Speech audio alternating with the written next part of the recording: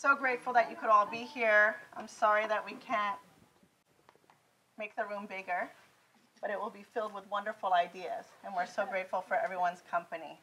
My name is Jordana Mendelson. I'm Associate Professor in the Department of Spanish and Portuguese and Director of the KJCC. Along with Associate Director Laura Torregano, we welcome all of you to this evening's program, What Does Re-enchanting the World Mean Today? A conversation between Verónica Gago and Silvia Federici. Tonight's event marks the first in Verónica Gago's series of public programs as this year's Andrés Bello Chair.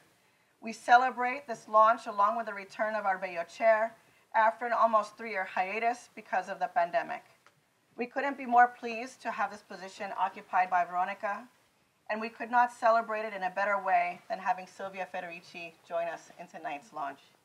We thank Gabriel Giorgi, who unfortunately cannot be here. He's in Buenos Aires. But he's joining us in spirit as he was the faculty member who brought Verónica's nomination to the KJCC. As you all know, Verónica Gago teaches political science at the University of Buenos Aires and is professor of sociology at the Instituto de Altos Estudios, Universidad Nacional de San Martín. As a researcher at the National Council of Research, she is also part of the Group for Feminist Research and Intervention. Her publications include Neoliberalism from Below, Popular Pragmatics and Baroque Economies, Feminist International, and she is co-author of a feminist reading of Death with Lucy Caballero. She is a member of the independent radical collective press, Tinta Limón. Along with her public programs, which you can find listed in this flyer, there are more outside and online, along with her public programs, which include a two-day taller on March 30th and 31st, and a final conversation with Susanna Draper on April 20th, we thank her for the truly inspiring graduate seminar she has been leading this semester on Prácticas, feministas, tiempos y territorios de la revuelta. While tonight we share in a public-facing conversation, know that the walls of the center are also reverberating daily, weekly, hourly, by the minute, with the energy, advocacy, and intelligence of Verónica's truly collaborative, pedagogical, and revolutionary thinking. Gago shares with us this evening a prominent member of her feminist network, her ongoing conversations with Silvia Federici, who summarized the impact of Gago's book, Feminist International, by writing quite succinctly and definitively, it opens new worlds and calls for action. Opening and calling, an invitation to dialogue, is exactly what Verónica has already been doing since her arrival at NYU. Silvia Federici, as we all know, is an Italo-American writer, activist, and professor emerita of political philosophy at Hofstra University nearby.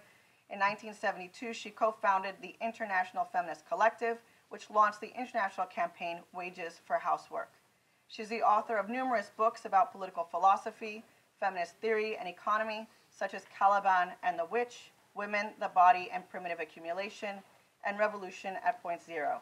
As always, we thank you all for being here, and we thank our partners in bringing Verónica's activities to campus, including the Department of Spanish and Portuguese and the Center for Latin American and Caribbean Studies. Sin más, os presento a Silvia y a Verónica. Gracias.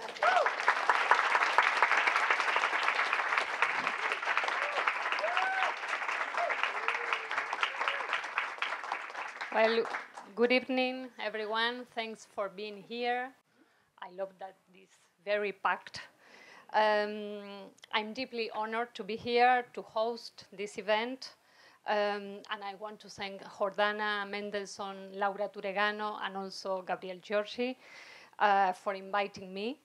And of course, I am completely humbled to be here with Silvia, my friend. Silvia doesn't need further introduction, but I would like to start by telling you that I met Silvia for the first time in 2009 on my first visit here in New York. We met to discuss the details of the plan of translation of Caliban and the Witch into Spanish to be published in Tinta Limón, our militant publishing house in Argentina. The book was translated by our mutual friend, Sebastián Tousa. Sebastián passed away from COVID, and we would like to honor his memory today. That talk that we had with Silvia later became the introduction to the first edition of Caliban and the Witch, and since then we have been friends in conversation. Needless to say that the book has been a precious gift for feminists worldwide. Silvia shares a method, a historical understanding, and a political orientation. We have followed the river of her thinking in her different works, and I am convinced that this flow is a key element of the current feminist movement in different geographies.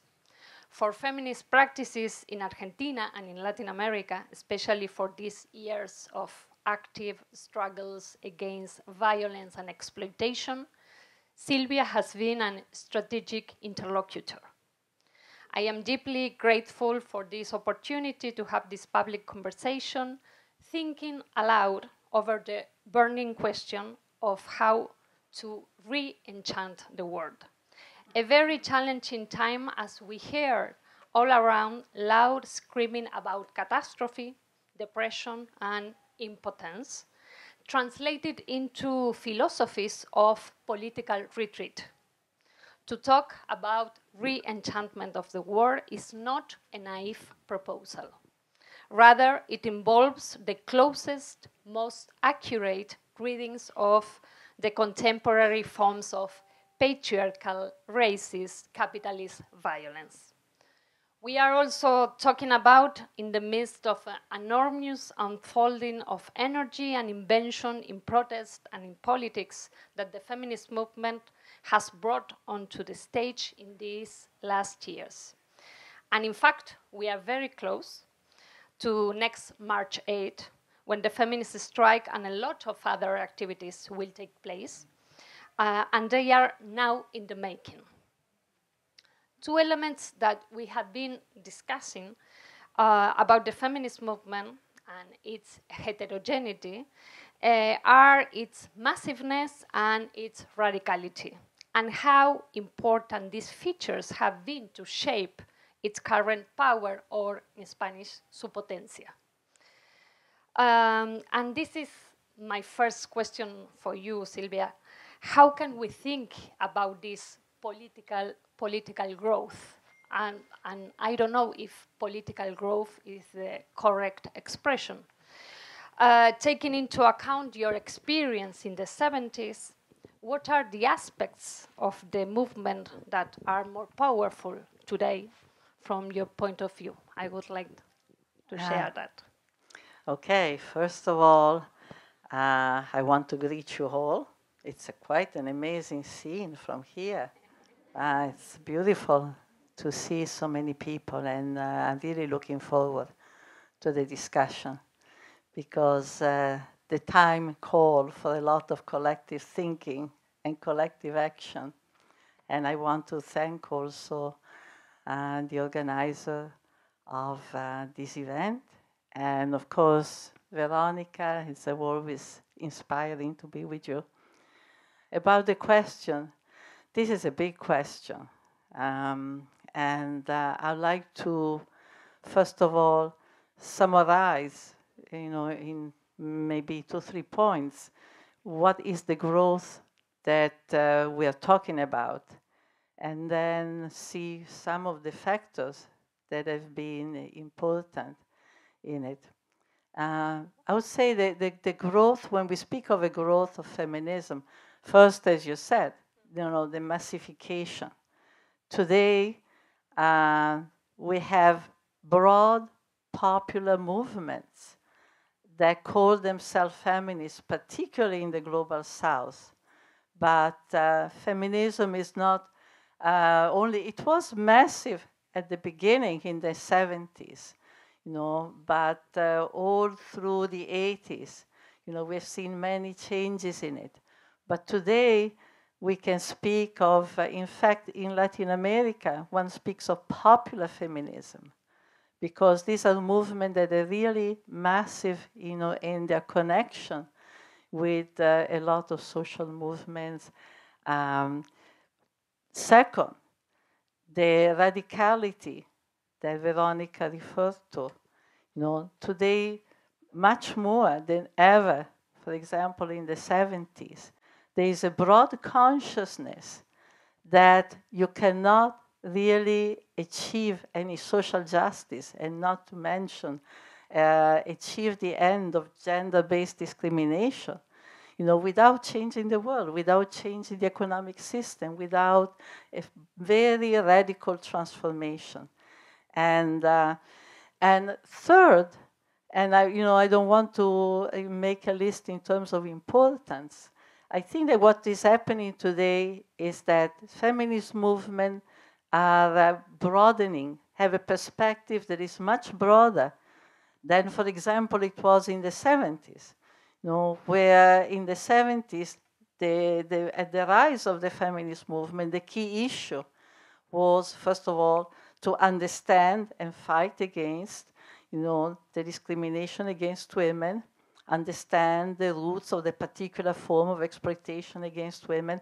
A lot of the work concentrated on the traditional forms of work that women have done, domestic labor, the issue of domesticity, sexuality has been the specific terrain, and reproductive activities has been the specific terrain, of feminist women's exploitation and feminist struggle. I think that much has happened in the last 4 decades. And today we have feminist movement who basically are very aware that there is a feminist perspective on every aspect of social life, on every aspect of social relation. And we have feminist movement now, as we have in Argentina, for example, who speak about the question of environmental destruction, who are speaking against the politics of death. And so there's been a broadening. Now, again, you take a long time to go, why this broadening? What has happened in the last 4 decades? But one way of summarizing is to say that the growth of the feminist movement has happened in a context of a massive expansion of capitalist relations worldwide, and particularly in the so-called global south, which is really the former colonial world. And that expansion has meant massive impoverishment, imposition of very cruel austerity program. It has meant massive land privatization programs, etc. And because of that, generally, there's been a massive deterioration in the condition of social reproduction.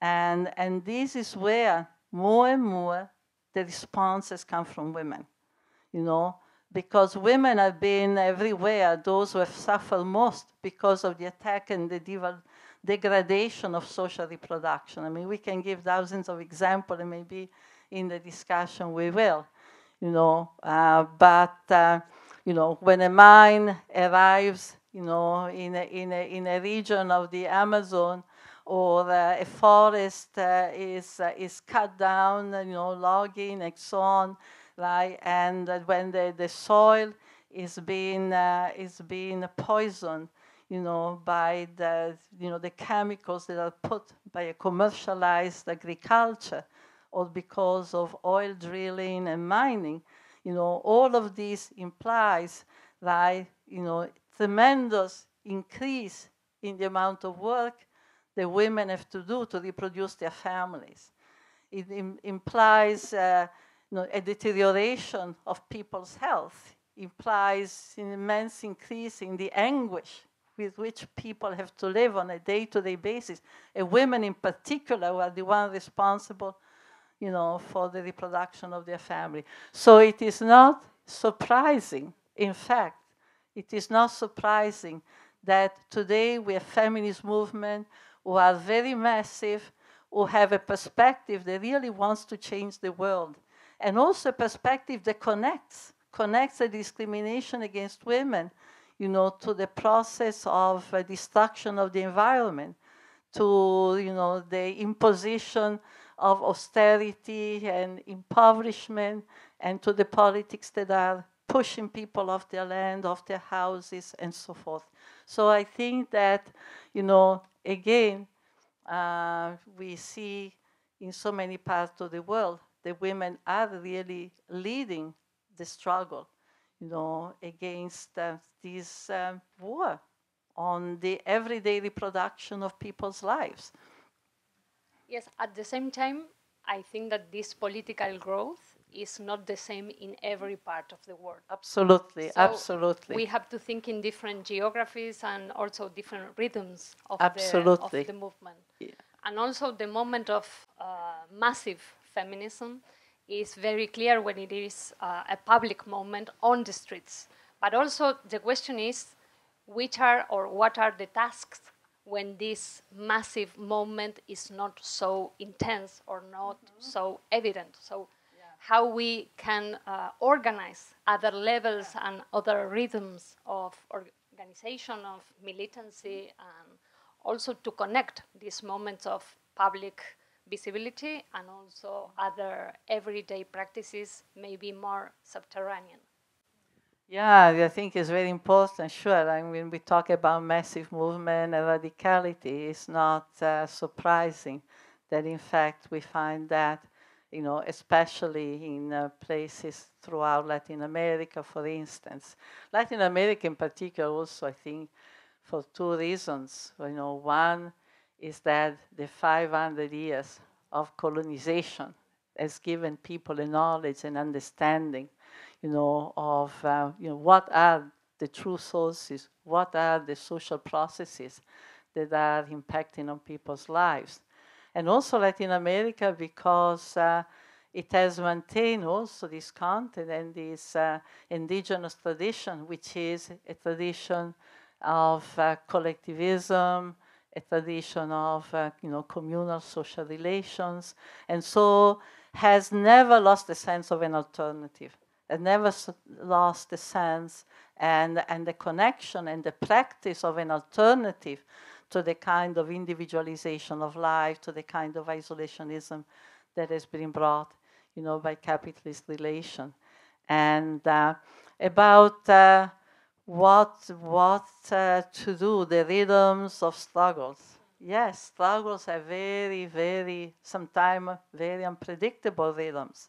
And I think it's very important. This is something that I've always underlined, in all my work, that we should not only keep the eyes, fixed on the great moments of struggle when everybody, millions on the street and in the protest and so forth, which are extremely important, but equally important and in the long term, essential, is the more day-to-day, invisible, necessary work of building what I now come to call, building the infrastructure for struggles.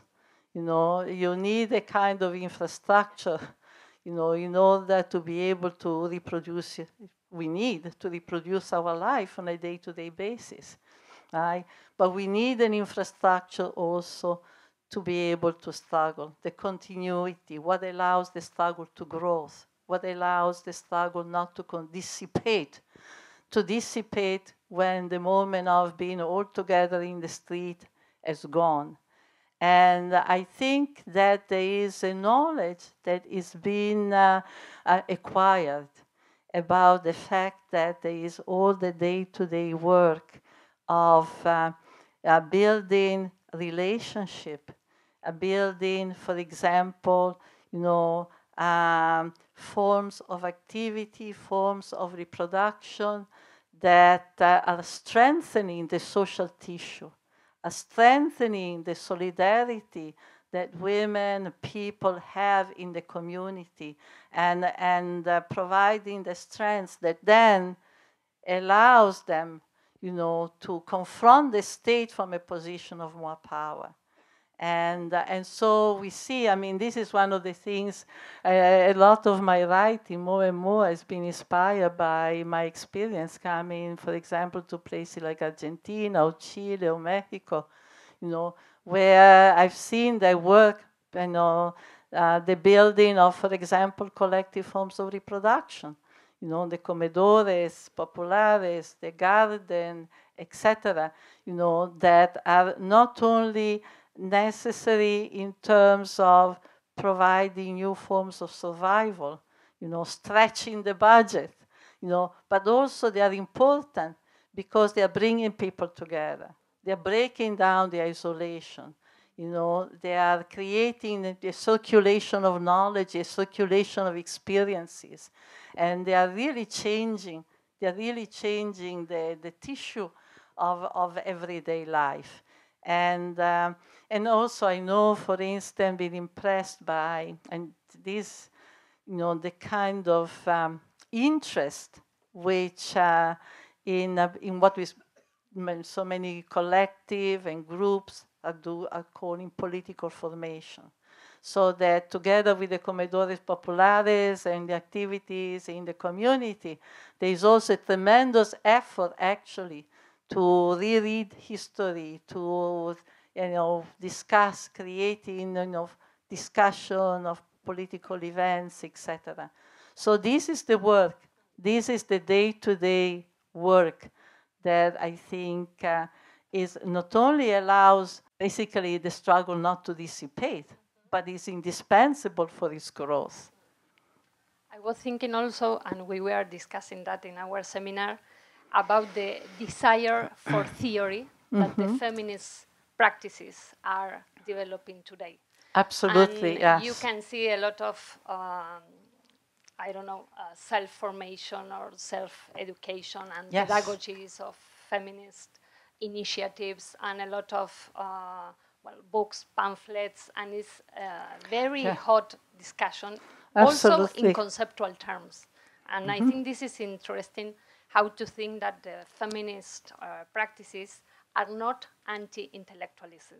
Oh, absolutely. No, absolutely. I think that today, for me, the feminist movement today is one of the most interesting in terms of, for example, the whole discussion of social reproduction, but in terms of re-understanding, basically looking and examining all the different forms of organizational work, and social relations, and there is really a blossoming of materials, as you said, books and above all, this everyday, formation of groups that are carrying on, the analysis of both history.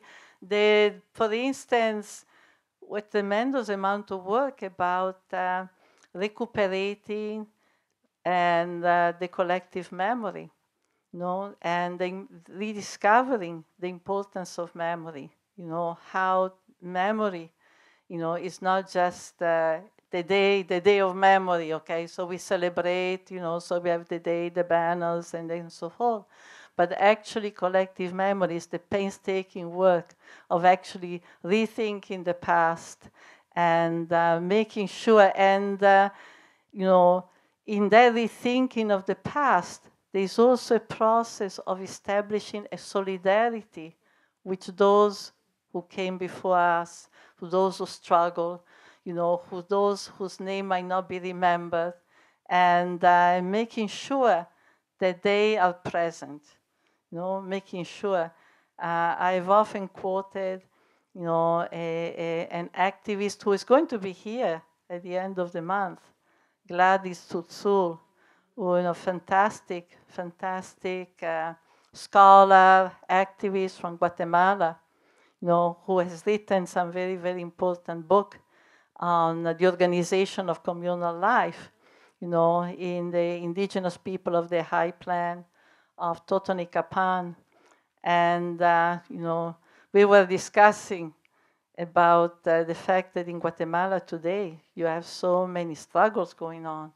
And I was expressing my surprise because having read what took place in the 80s, the kind of horror that people witness, the unspeakable, entire villages destroyed, people burnt alive, etc.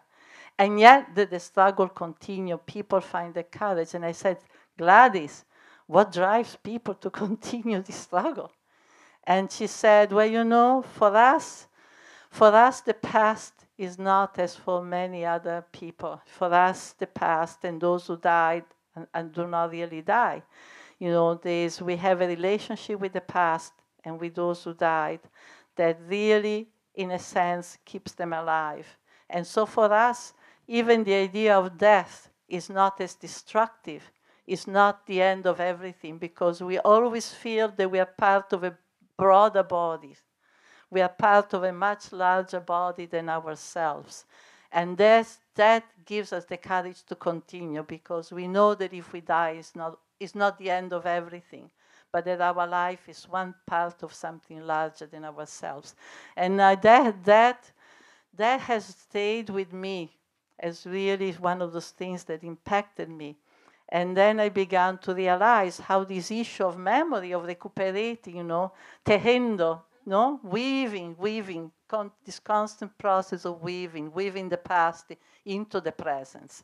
That I never forget those who have gone before, has been so much part and has given people so much strength, right? So much strength, because the moment you place yourself in something broader, the moment you place yourself in a much broader struggle for human liberation, you gain a different view about what you're doing. You gain a different courage. You gain a different strength.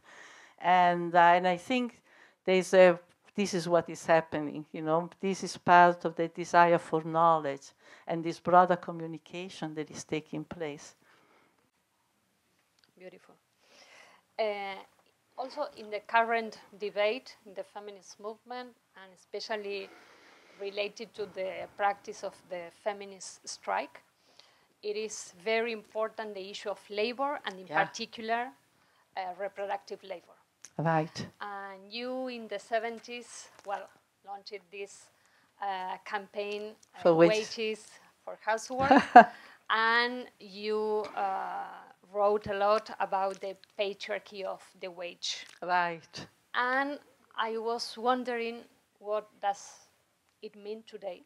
Right. To think also reproduction in terms of precarization, but also in terms of financialization of everyday life, and also how to translate the feminist strike in terms of demands when the wage is not the main issue for reproduction nowadays, but also with this issue of debt as a central issue.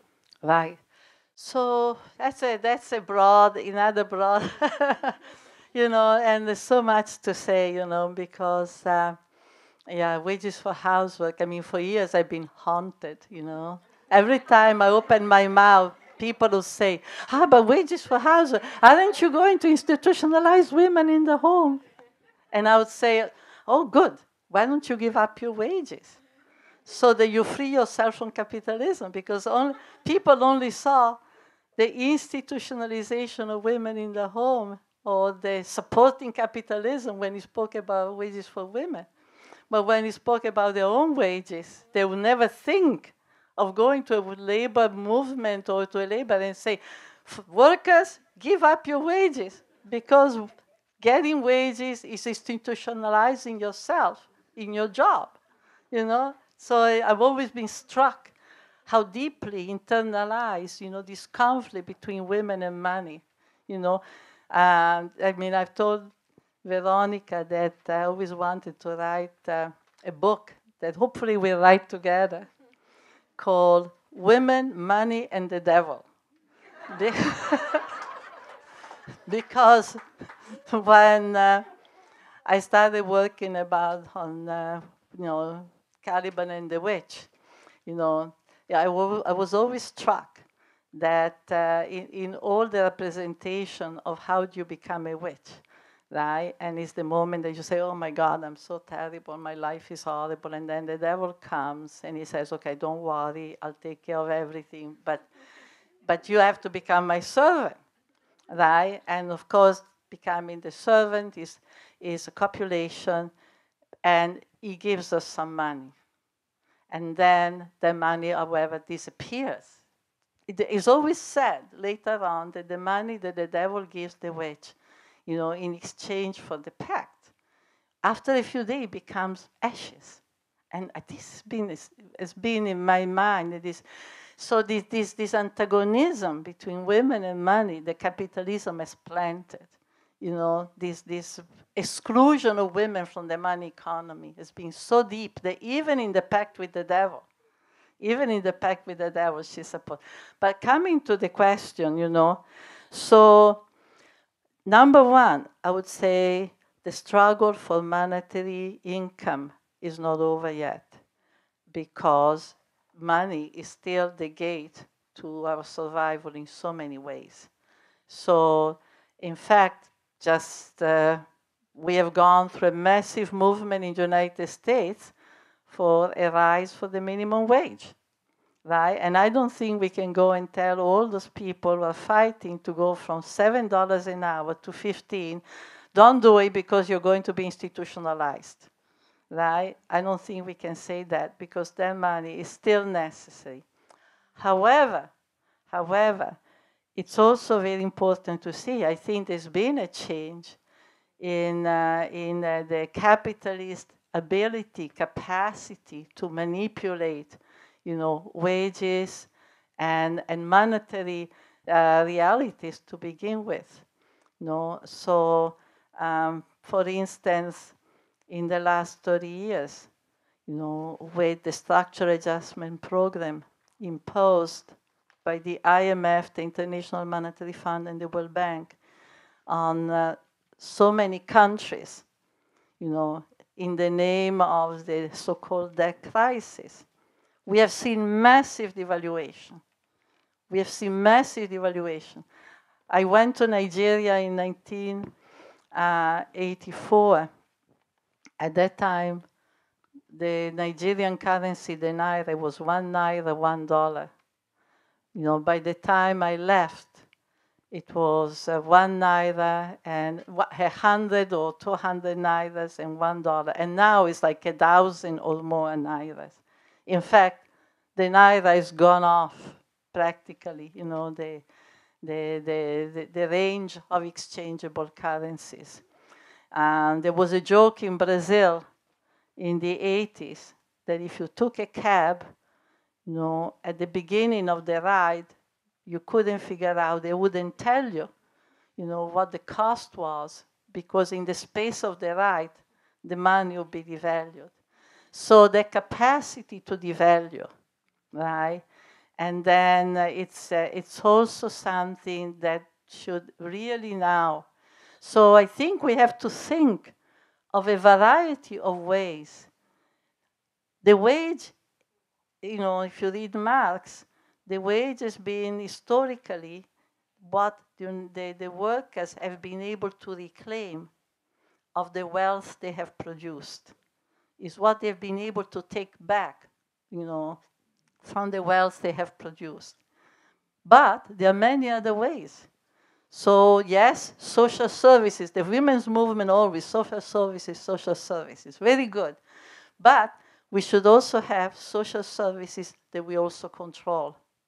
Because the social services can also be, for example, daycare centers can be parking lots for our children, right? And senior citizens, nursing home are places where you go to die often. Because when they're publicly funded, we know that they are really horrendous places in many cases, because they are totally defunded. Not accidentally, most people died of COVID in this. So we need to look at the question of social service with a very critical eye, and not to think and to organize in communities in a way that if we speak of social services, we speak of services where we have a say, where we have a way of deciding, and not allowing simply the state to decide what schools, what healthcare, what daycare center, what senior centers we need. And then material goods, right? Land, housing, and so all of this. So it's not that we have to think of monetary income as the only one, right? And but we know the monetary income is still extremely important. And in fact, we're talking about labor. I don't know if you know that a large majority of women in the United States who have wage jobs, in fact, it's particularly among women who have wage jobs, that you have the highest level of debt, in addition to students. But you have the highest level of debt because the income that the majority of women who have a wage make is not enough, even though often they have 2 jobs, sometimes even 3. It's not enough to give them autonomy, to give them the possibility to. So, now most women have to take a debt. And with the entrance of women in the massive entrance in the wage workforce, you have the appearance of payday loan, so massive. So this is where the question of money is complicated. Yeah. This is, in fact, the current situation in Argentina. Yeah. And this feminist strike is against IMF, against debt. Also, the different demands are about social security, housing, and I think this sort of programmatic dimension of the feminist strike is completely related to social reproduction. Absolutely, absolutely. How we can reappropriate social wealth. Yeah. In that sense. Yeah. I want to ask you, especially about after the pandemic, we were discussing the question of time and the dispute of time and work. Yeah. And we have been investigating how the pandemic begins to show the proliferation of debt, but also the financial exploitation of our territories and especially communitarian and domestic work.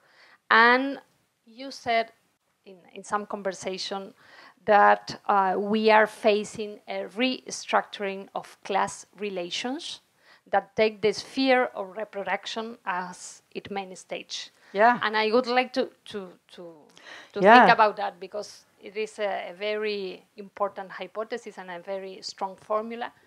So what does it mean? It means I think that basically the bulk of the if you want to say, I call it a war, a war on people's reproduction.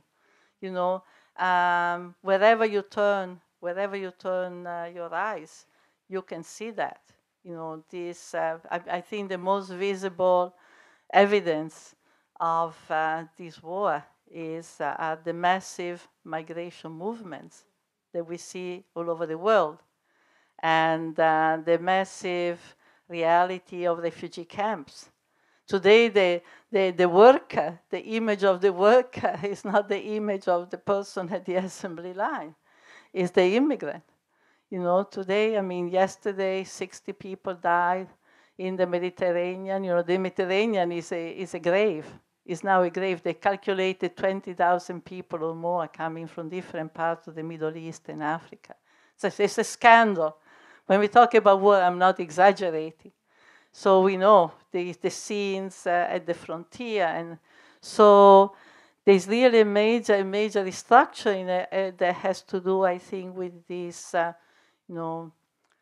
massive corporate move to basically take control, possession of every important resource for the reproduction of people across the world. I think there is a plan, for example, to separate people from land, from access to independent means of reproduction, right? To independent means of reproduction, so that you'd have companies that will control all the soil, the subsoil, they will control the trees, the seas. Already, there are, for example, in Latin America and again, a community of fishermen who cannot fish any longer because the beach has been taken over by companies. And so the little fishermen for generation and generation. So this is what I mean, a restructuring of class relation, and to transform the population of what used to be the working class, into people who are completely And I'm not saying expandable. I don't believe that capitalism doesn't need workers. I think that this is propaganda that is needed. People are working today more than ever. It's propaganda. It's like the unemployed are not working. I mean, we just understood, we just heard that children, 13 years old, in the United States, hundreds of children.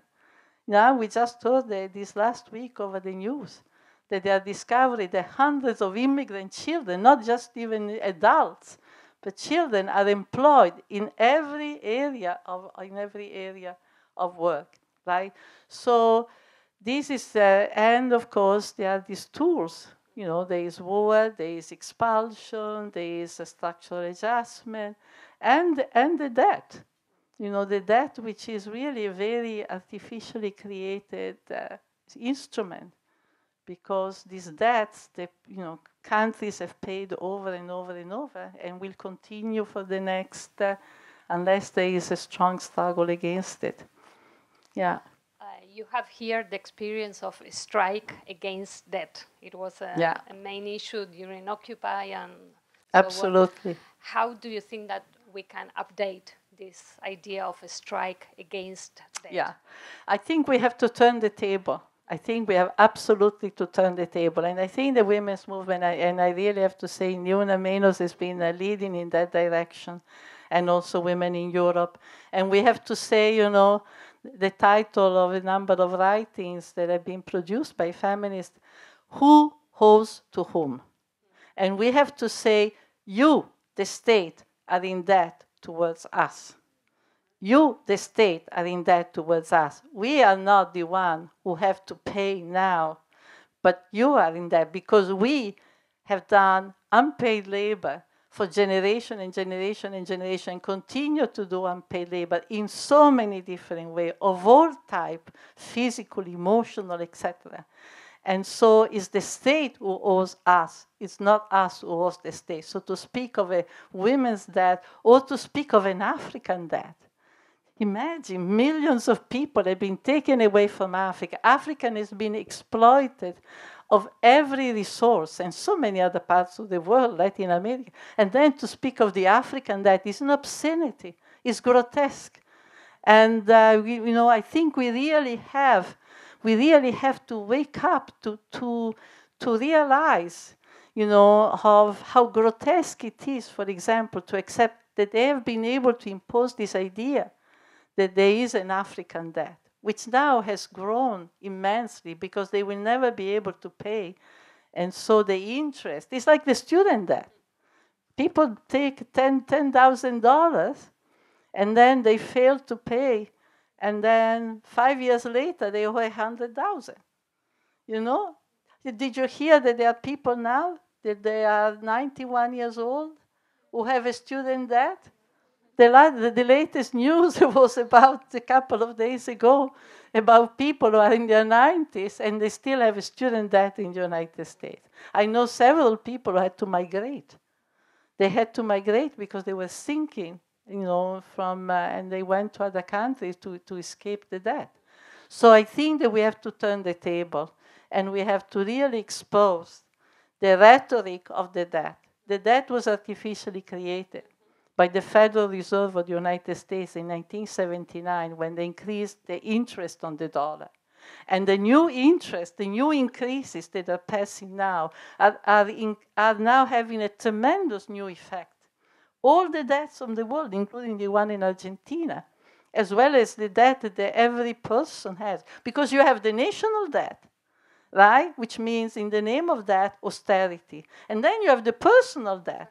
Because with the national debt, and then you have to take a credit card, and then you have to, and there are now, people who live from credit card to credit card until they collapse. So this is a policy, there is war with certain means, and there is war with financial means. And that's what the debt is about. It's a war to change the fundamental condition of reproduction. Related to that, how do you characterize the current backlash? I think that you have the experience of the backlash Yeah. after the 70s, and I think that Yeah. it could be a sort of comparison, but also I wanted to ask you if you use the term fascism to think in the current situation. You know, the term fascism has been used so broadly that if you, yes, that so it should be nice to also use it more. But yeah, I would say that you know, using it in the broad sense, that there's been a fascistization, you know, of economic life. You know, that the fascistization of culture is really a reflex of the fascistization of economic life that we're talking about. You know, when you destroy the condition of existence of millions of people, when you destroy the condition of existence and you impose lives that are non-lives, you know, then you have to use every form of violence. And it's not an accident that a lot of the violence, cultural as well as physical, is addressed against women, in using women in the broad sense of the term. Because women are really the center. How do you degrade, the everyday reproduction of life without first waging a war on women, who are the primary subject to this day of reproduction? They are not the only subject, but they are the primary subject to this day, whether it is healthcare, whether it is housework, whether it is child raising. It's really mostly women. So how do you degrade social reproduction unless you also wage an attack? So to me, for example, the question of abortion is much bigger. It's a much bigger issue. It's not only that capitalism wants more workers. Right now, they have a lot of workers. But there's a whole, the attack on abortion has a whole disciplinary effect because it is an attack on women's sexuality, on women's autonomy. It's a bonus given to men, to patriarchal men who are being attacked in their wages. They are being attacked in their jobs, but they can feel a boss in their home. And so, giving men the control of a women's life, having a woman who is submitted and not being not free to exercise, her autonomy. And so that's the way we have to see it. Yeah, with the way we have to see it. Yeah. So the backlash also has to do with this fascistization Yeah. of economic life, and Oh, at yeah. the same time, Yes. Yes, right-wing absolutely. policies. Because it is even true that a lot of the proclamation of feminism by certain institutions, like the Democratic Party in the United States, right, have never really translated on a real support. Where? What are the manifestations? What is beside the wording and proclamation but when it comes to actual policies, that could have changed women's life, right? Like, for example, the famous services, the women have been struggling for, services. There are millions of women in this country, as across the world, who are imprisoned in the home because, they have to take care of people who are chronically ill, or they are sandwiches, that's the word that is being used, between young children and elderly parents, relatives that are depending on them. Where are the services? Where are the places? If anything, for the last 30 years, this center for senior citizens or for daycare center have been the first to be cut, when it comes to austerity. And now, for example, that we see billions and billions and billions every day going to Ukraine. I fear what is going to happen to whatever remains of the social services that we have. Where's the money? We are going to be told there's no money left. At the same time, we were talking about the importance of the nurses' strike, for example, to... Absolutely. And I think it was very powerful that they, fought against the blackmail which is a blackmail that is put on so many people doing reproductive work. Oh, you cannot because people's life depends on you. Well, people's life depends on you. But meanwhile, New York State has shut down 42 hospitals between 2017 and 2003 and 2019. So the nurses should stay on their place, with meager wages and terrible conditions, and seeing people die who didn't need to die. But the state shut down, 40 hospitals because they couldn't fill the beds every night. And so they were not productive, right? This is what we're talking about. This continuous assault on the infrastructure that are necessary for the reproduction of life. Yeah. Yes, you use a formula that I love, that is, how much can we shift our reproductive activity from the reproduction of labor power to the reproduction of our power to struggle. Right, this is re-enchanting the world. Yeah, I think I'm saying, okay, we can measure how much we are successful by how much we are, in our collective activities, are able to really, withdraw, the work that we do to reproduce ourselves, our community, our family as workers, to reproduce them, to fit, the requirements of the organization of work, and how much we can actually dedicate our energy, our time, to build a different world, to construct different form of relation, different kind of infrastructures, like the one that I was referring before, the collective kitchen, the places where, you can take care of other people collectively, and which at this stage, is not an issue of replacing the state. It's not an issue of sharing our poverty. It's an issue of strengthening relations that enable us to, in fact, have more power when we deal with the institution. Right? It's very, very different. For instance, just one simple example, coming from Black feminist, Black women communities, who more and more hesitate to go to a hospital alone when they have to give birth. And the whole institution of the doula, who's not a medical person, but is an advocate, who comes with you to ensure that when you are in a hospital, you're treated with respect, and what you have to say is taken seriously, because we are seeing the racism that is still so prevailing, that women are not taken seriously when they, put forward. And so think of that, right? The idea, no, we cannot go confront the institution alone, right? And I think a lot of these activities that we have seen in the villages of Argentina, for instance, right? Where women create places for first aid, or places for the children, or places where people eat together or cook together, and not always the same women, but you go to the place and there is a list.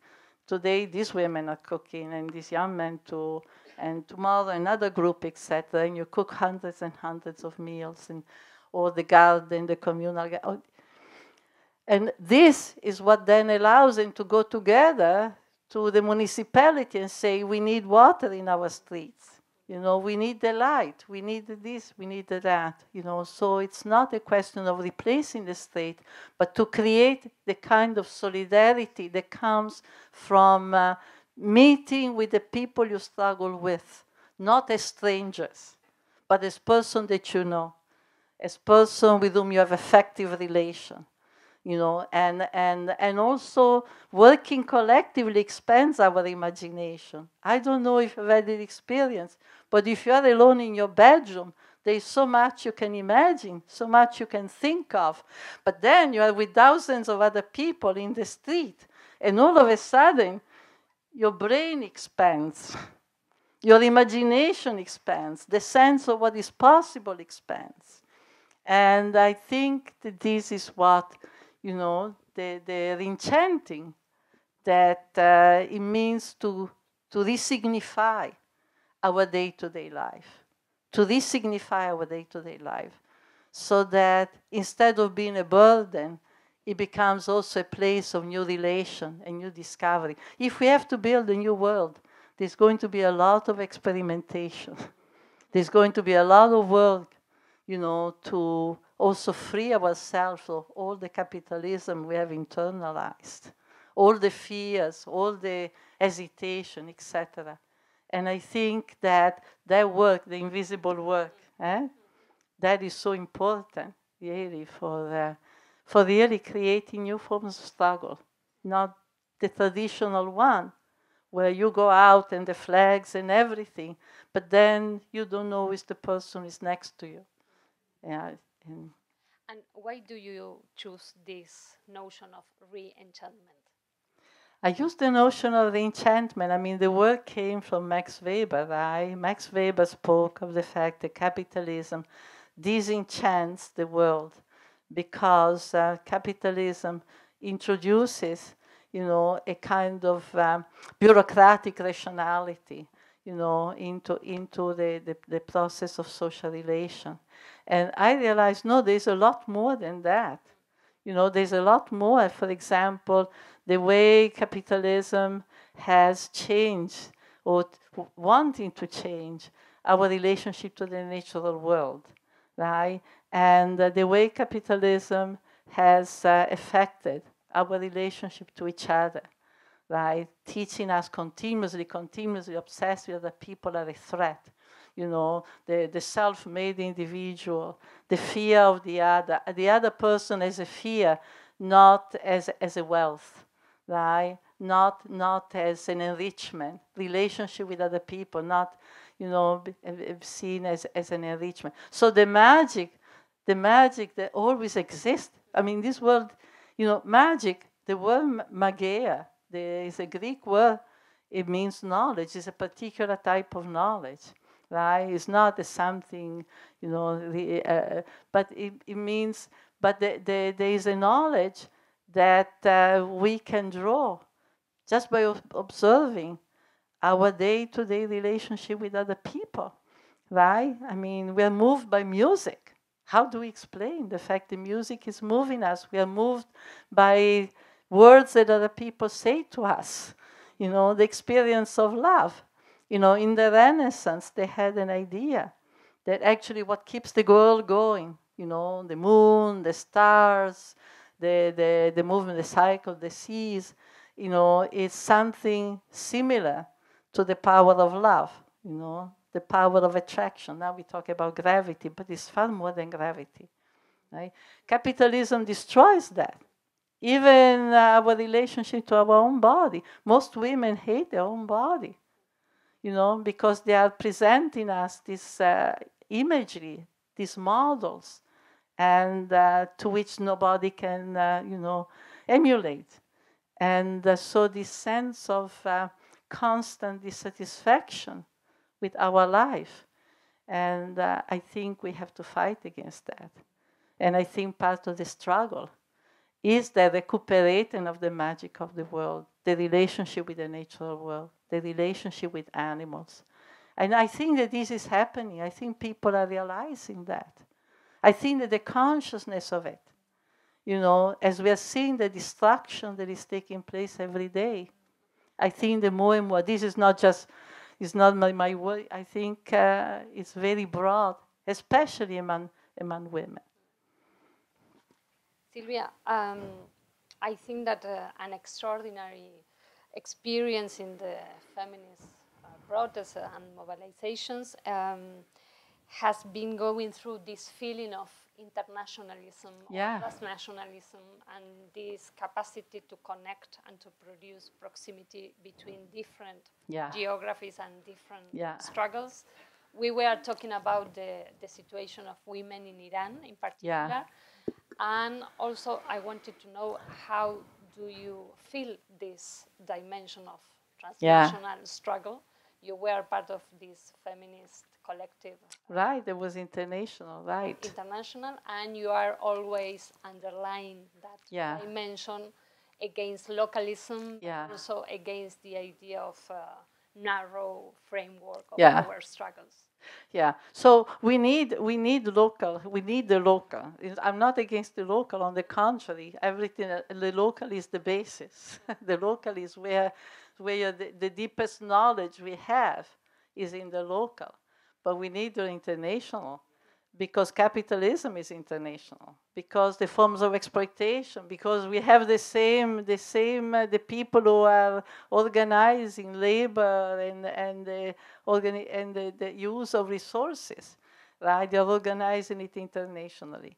So we need that. So we need that to, and still very important, to insist that we don't have models of, a future society that have to be universal or general. Far from it, right? They're very different cultural history, trajectory, the Zapatistas say, one no, many yeses. No to exploitation, but many yeses to what kind of societies we can build.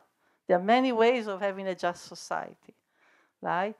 But we need that connection, we need that circulation of struggle, because what happens in one place has a direct effect on another.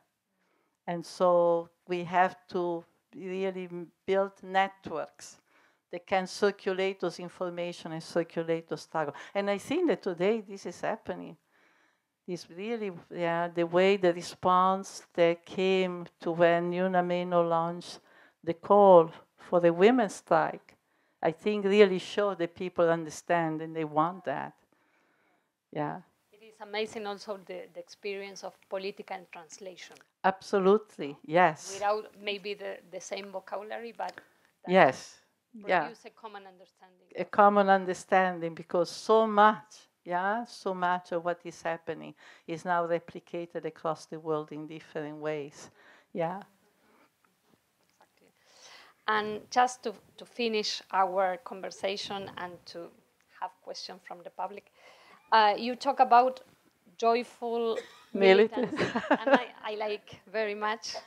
And this does not mean that organizing is something easy or something given. Yeah.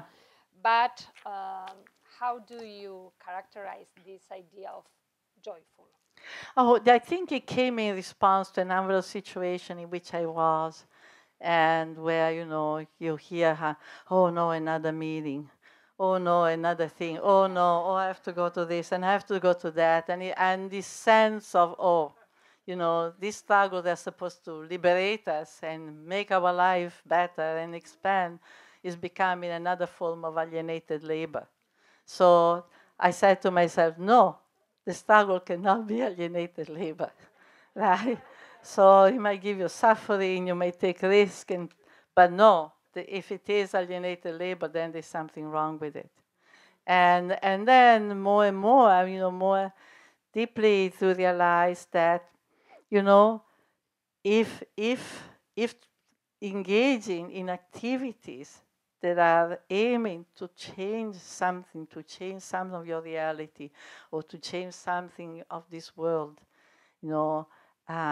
if doing that is not really, in a sense, improving, giving something positive to our everyday life, then we cannot be surprised that so many people prefer to go see football or go to a movie or get drunk rather than engage. So that this becomes a political issue, that if we organize, we have to organize in a way that it is constructive, that also give us joy, right? They also makes us feel that it's worth doing it. Make us feel that, yes, I do it because I need it, because it changes something. It takes away some of the pain of being alone, of confronting this world alone, the pain of feeling that, oh, everything is useless, the pain of continuously watching the kind of world in which we live, which is a terrible. So that's where joyful militance comes, right? We have to build the joy, the pleasure, you know. So we talk to women, domestic workers from Spain, in Madrid. This fantastic group called Territorio Domestico. And actually, one of the women, Rafaela Pimentel, she's going to come here. You're going to meet her. She's a fantastic woman. And, they all said, these are immigrant women in Madrid from different parts of the world, facing God knows how many difficulties. And they decided, they know that to continue to organize, they had to have music, dancing, eating together. They had to build within the organizing moments of joy, moments of pleasure, moments of affectivity building, so that you want to go to the meeting because you want to see this woman, you want to see other woman, because you want to, because you have something, because people become part of your life. Yeah, there's an emotional investment, and people become part of your life. And this is what the continuity of the struggle. This is the re-enchantment. This is not like going to a demonstration. I'm not saying that you shouldn't go to a demonstration, please. But it's not. But engaging in some form of social transformation of activity cannot be something that occurs only in a context where you have one among many and you don't have a real change in your everyday life. There has to be an improvement in the everyday life. Yeah. And also I think that this idea of joyful is something against the notion of victimization. Oh, yes. As the main subject position to go to struggle. Yeah. Joy is an active virtue. Yeah. Joy is not a passive one. Yeah. Joy is something that, gives you, revitalizes us. Right? That give us the desire, to move, to do things, to connect, to expand. Yeah. So that's good. To me, it's become one of my, doctrines. Well, I think we can say thank you very much to Silvia.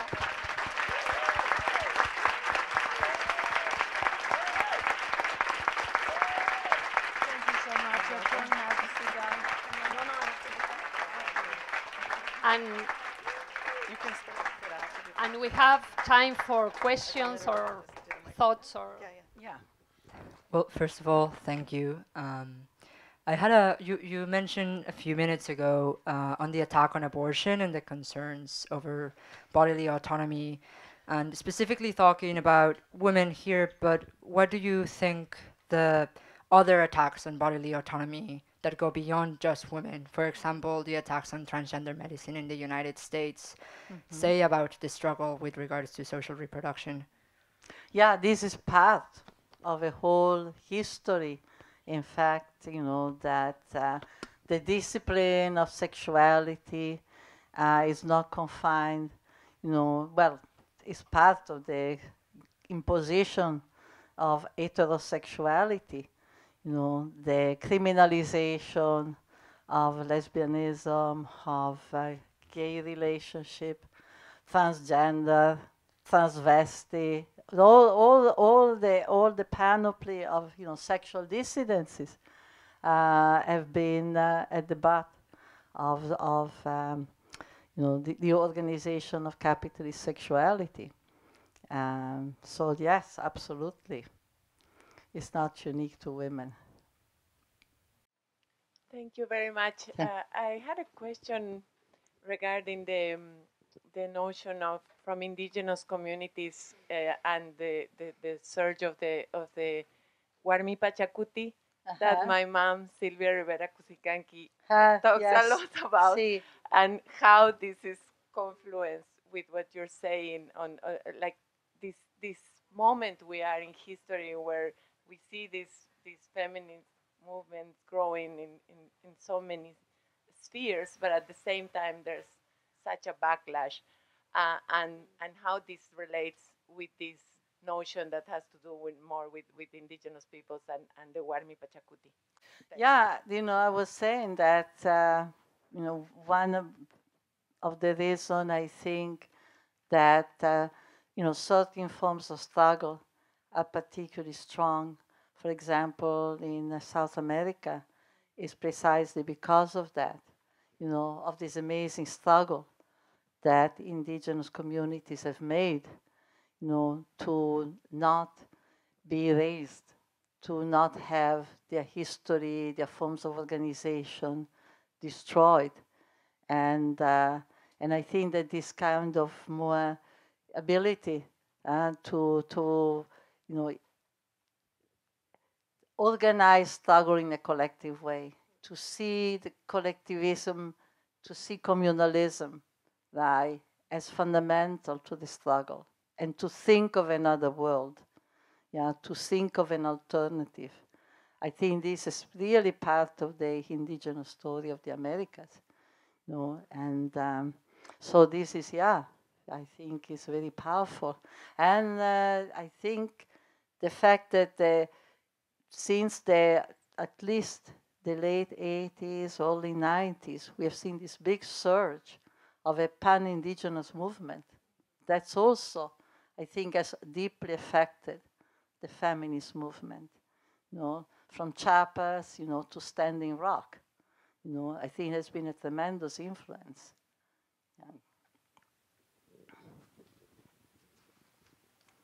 And also, I think that your mother's thought is very important for us, for the different feminist collectives and practices, and also how Silvia challenged the idea of the minorities, to think about women, indigenous, black communities, etc.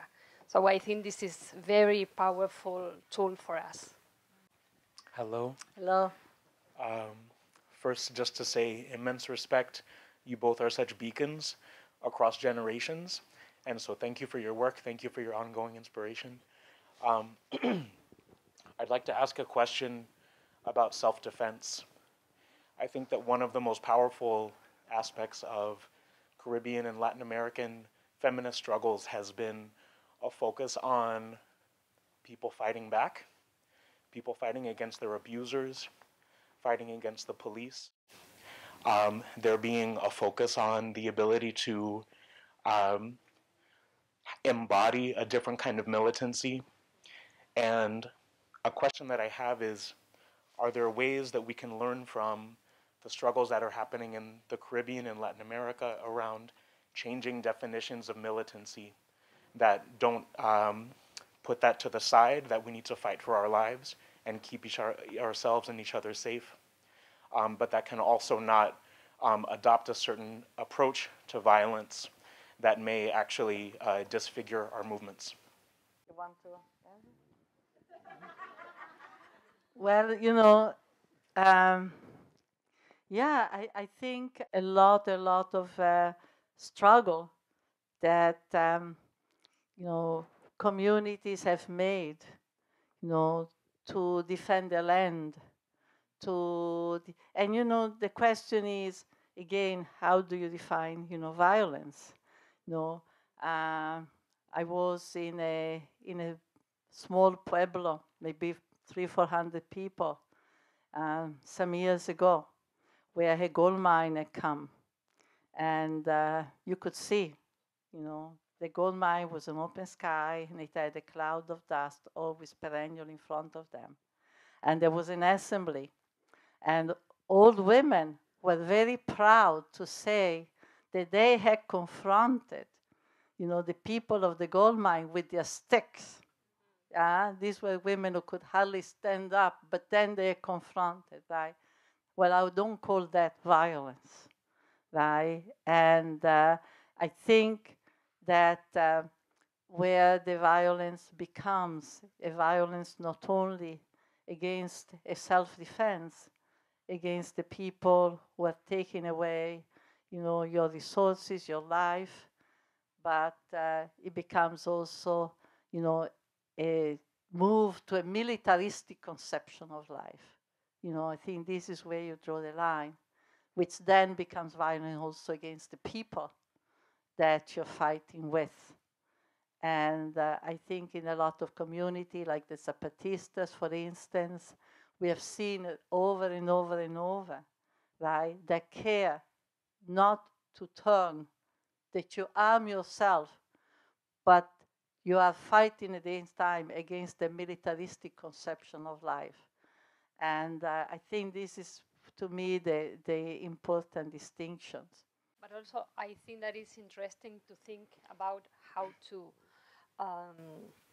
broader the concept of self-defense. For example, in terms of what does it mean a financial self-defense, for example, against debt. And I think that could be interesting to expand the idea of self-defense and also to think in a collective body as the subject of self-defense. That is, I think, interesting to produce a sort of displacement of the idea of the individual self-defense. I know the self-defense is precisely in the building of the collectivity. That's the best form of self-defense. The self-defense is where, you're not afraid to tell your problems to the person that you're fighting with. It's where you socialize, where, again, I mean, the story of women was told to me from the MST, the landless movement of Brazil, that when they would take over land, the men wanted to build their farms in different isolated places. And they said, no, let's build all the houses together. So when we scream and somebody is beating us up, everybody can run, right? And so that we can actually help each other and protect each other, so that the vicinity, that's self-defense. Thank you very much for this wonderful conversation. I have a question that is a little far of this dialogue, but maybe this is the only opportunity that I have for asking you. I'm sorry. Actually, I found an article of Alain de Fopa. I don't know if you remember. Alain de Fopa is one of the most wonderful feminist writers in Mexico. And she wrote about the salary for domestic work in the 70s. And actually, in that article, she wrote about the campaigns that Italian feminists and Marxist feminists were doing at that time, and she mentioned Maria Rosa de la Costa and Selma James, and also Nora Federici. And I wanted to ask you if do you have a second name, or there you is have Nora like Federici, but it's not me. Okay, thank you very much, and I am sorry for this question, but for me it was like a big coincidence, and as you were part of those like struggles, I thought that you were the same person. But thank you very much, and I am really sorry. No, I was. I mean, I was here in New York, and we created in the International Feminist Collective was in 1972 in July, formed with the specific purpose of launching in different countries the campaign for wages for housework. And so there was also women from France, and mostly was women from Italy. The meeting was at Maria Rosa's house, and I was from the States. But but I know there is another Federici. Yeah. Thank you so much for the talk today. I wanted to talk about the place of the citizen as yeah, as a concept and as a form that we are able to find in our daily lives, but as a process that you maybe seen that maybe it was important, like for the fights of the 70s, and how it's like that maybe get into contradiction nowadays, or how it's important to keep like thinking about that institutionalized form of being part of something, like of the society in a democratic way. So that was my question. The citizenship, the issue of citizenship. Yes. Well, it's a very complicated thing, eh? Very complicated because, yes, of course, there's a struggle for citizenship, but also citizenship used as a means of exclusion, right? So, for example, I know now in Italy that, there is a big struggle among African communities to be able to vote, at least at the local level, without having citizenship, and being able to have access to all kinds of benefits without having citizenship, right? So we should have a universal citizenship. You are in a place, you work in a place, then, but the way citizenship is used in a way that is actually to exclusionary purposes. And this is really the problem, which doesn't mean that people won't fight for it, but this, in fact, we have to be very, very careful. So, for instance, right now, there is a struggle in Europe because, many are fighting for the basic universal income, and in some countries called a citizenship income. Actually, I think in Italy it is called a citizenship income. And that's very exclusionary. So all these people, the people who need it most, because among those that are worst paid, the most precarious and so on, cannot have in access because they're. So actually people are actually making a struggle against this idea of using citizenship as access to certain benefits. Thank you so much for this beautiful and wonderful conversation. And I have a question about the university. So in your book, there's this beautiful short text called Under the University, the Commons. Beautiful. Yes. And so, of course, here we're in a private university, and it seems that feminism enters the universities, right, via, conversations such as this.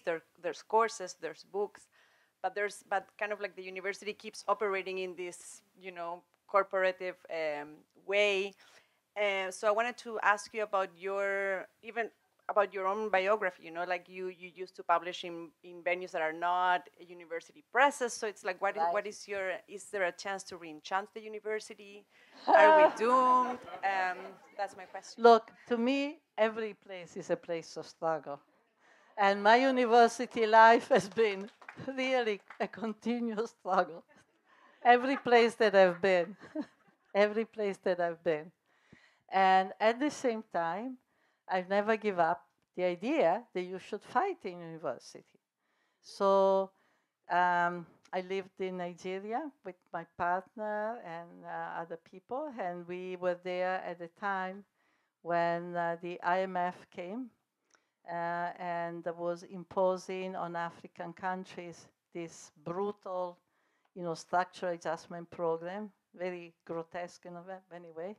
And one effect was of cutting all the funds to the universities, right? And in fact, there was a famous story that in 1986, at the conference of African VC in Harare, the representative of the World Bank said, but Africa doesn't need universities, because they already had in mind a global restructuring of the economy where Africa would be cheap labor. And that's what we understood, right? And so because of that, there was an amazing struggle, student struggle, which unfortunately was never reported in Europe and the US, very little. Everybody talked about the student movement in China, but the amazing struggle and the cost the African student paid, immense cost. Students killed, jailed. There was a massacre in 85, in Zaria at the University of Ahmadu Bello, 30 students massacred, and others that we don't know, but at least not 30. So we began a project with then other people that went on for 13 years called the Committee for Academic Freedom in Africa, which was an organization. We used the academic freedom provocatively, as students were using it. Academic freedom is a very conservative term. Has always been used by conservative academicians who wanted to say, we don't have to deal with social issues, right? But at that time, there was a famous meeting in Kampala in '84, and the students in Kampala said, we're academic freedom is the right to have education for free. And so we used it in that sense, but unfortunately many people, but in any case. And when we did that, and for many, many years, we began to report on A, student struggles, and B, doing an analysis. What is this attack on the university? What is the attack on the schools that the IMF was doing, right? And we realized that it was connected to the big restructuring of labor power, of the organization of work across the world, that actually the educational policy were very connected with labor politics and with the fact that, certain populations were being degraded. And so we began this kind of analysis and and then people started criticizing us, some people, and they would say, well, why you bother, struggling around universities? These people are privileged, these are, and while, there are many other struggles that are more important. And we said, okay, first of all, we are teachers, but secondly, we don't think that the university have a very strategic place, have a very important place. And the idea that you give up, a place where there is a production of knowledge, etc., it's absurd. And many students, actually, the early 80s was a time in which the Nigerian campuses were becoming more democratized, in the sense that for the first time you had the students coming from peasant background, you had students coming from families who didn't have much money, actually. And this is the moment when, in fact, they begin to, impose fees and many, many other things. Because that's a whole story in itself. We could talk hours. What happened to those universities? Who were told, the departments were told, you either find your own money to go on, or you go under. And so, the departments started scrambling to find ways to get some money, connecting with NGO outside of the country, connecting with all kinds of, anyway. So we insisted that no, the university are a place of struggle. And it's not true that there's a tremendous investment that is made in this building, in the personnel that works. There's a tremendous investment. There's a tremendous wealth. Where that wealth that goes into the university come from? This is wealth that comes from people. This is wealth that comes from people that worked and worked and worked. And so, yeah, it's another place where we reclaim and struggle to decide how knowledge production, who has access to knowledge production? What is the knowledge production for? So that's very important. Hola Silvia, ¿cómo estás? Bien, sí, sí. Quería preguntarles a las dos, I wanted to ask both of you, how are you connecting in this era of climate crisis? How are you connecting care, politics of care, social reproduction with nature and what's going on in terms of climate crisis? In other words, how are you environmentalizing your feminisms? Well, I have my environmentalizing is very limited, you know. My neighbors are always cutting their whatever flowers they have because they have to change it every year. And I bring them home and I put them in a pot. That's the range here in New York of my of my contribution. But more, no, I very, to me, feminist struggle today, a large part of it is struggle of women who are in fact struggling around the land. And this is one of the things I've been talking about, writing about, pushing for. The land is fundamental. The issue of land, and when I mean land, we don't mean just the soil, but we mean trees, forests, animals, seas, rivers. The issue of land is fundamental to every form of reproduction and every form of wealth. Without the land, we die. And I'm very anguished by the fact that I think that there is a push. I really see this push, this corporate push, to corral us, all into cities. The United Nations plan for 2030, I think, has this really, bright idea of a world where everybody is urbanized. To me, that's a nightmare. A world where everybody is urbanized is a world where we have no control, on how, the natural world, natural resources are used, and where our relationship with nature, it's even more reduced and commercialized. So, to me, the issue of the relationship to the land, in all that it means, is central to the question of reproduction. And this, I think, is one of the big changes that have taken place in feminist thinking, feminist perspective, feminist struggle from the 70s through ecofeminism, through feminism spreading in all areas where people were losing the land, where people were losing the forest, right? And so begin to see that connection, particularly strong in parts of the world where domestic labor began in the milpa, began by putting some seeds into the ground, which then goes into your pot, which then goes into your food. So you have a controlling what you're eating. And now imagine a world of everybody urbanized. There's nothing you control. Yeah? And also you lose the immense wealth. That it's what makes life worth living.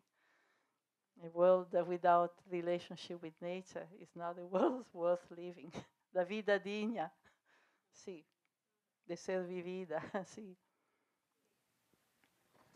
Maybe just to add, I think that that, well, I think the main vocabulary and experience in Latin America that connects feminism and ecology is about anti-extractivist struggles. Yeah. And I think it's a very powerful dimension to connect these struggles, these also debates, with a common vocabulary, I insist. But also, I think that after the pandemic, this is more urgent, and we are witnessing how the anti-extractivist debates and initiatives are more and more popular. I think that maybe 10 or 15 years ago, there is no so much debate about these issues as we have today. And I think that this is also a question of the way of how the feminist struggles build these sort of connections between, for example, food sovereignty, and the question of land, but also the relationship between the urban, the suburban, and the peasant struggles. And I think that is very interesting how this connection between exploitation of work and extraction of wealth and the privatization of land is Yeah. now all connected. Yeah. And also how, yeah, you know, like the women of the MST, the landless movement, you know, was saying also at the same time, the other way around, that when they began their struggle for land occupations, most of them were not feminists. But then slowly they became feminists because they realized that in order to be able to carry on the struggle as they thought should be carried on, they had to get rid of the patriarchal thinking of a lot of their comrades, you know, and they realized that in order to defend the land, they had to become feminist, you know, because, yeah, the way they thought the struggle should take place, yeah. And also, I think that now the relationship between struggles about land and struggles about housing, for example, against real estate speculation is a very strong also link. Very strong, yeah. And also, and this is really also in UNAMIN, women like Verónica who have been writing about it, now, you know, taking the concept of extractivism as you have done and applying it to financial extractivism, to speak of the debt and the debt economy as a form of extractivism, because it's really sucking up from people, you know, what they have, the same way they're sucking away from the land. So actually taking words from the ecological struggle, right? Yeah. Or the idea of sacrifice zones, right? That we live in a world of sacrifice zones, not only those areas that are designated as sacrifice, which are sacrifice populations. Because those sacrifice zones, I was in Chile, I was supposed to visit one, but they're full of people. There's the idea that a sacrifice zone are actually the desert, but they are not. They're actually full of people. Just the last thing I was remembering about Chile, esto lo voy a decir en castellano. Sí. Cuando las compañeras hablaron del feminicidio de Macarena Valdés como feminicidio empresarial, ¿no? Para dar cuenta de que eran las mineras las que estaban siendo parte de esa violencia feminicida. Entonces, creo que ese tipo de conexiones también en la manera de caracterizar un feminicidio muestra este vínculo tan estrecho. Sí, and the other thing is when they go and they say to the state, tú eres el violador, ¿no?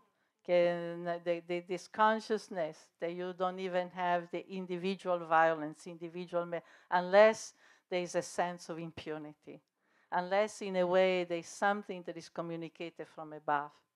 And so that in all cases of violence, in a way, you know, it's the state who has there. And so the women going out. And I was impressed how the slogan, no, circulated immediately. 3 days later in Mexico, the women were using it.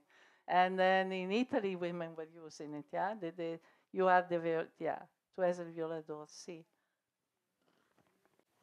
Thank you so much, Veronica and Silvia. Thank you, everyone, for being here.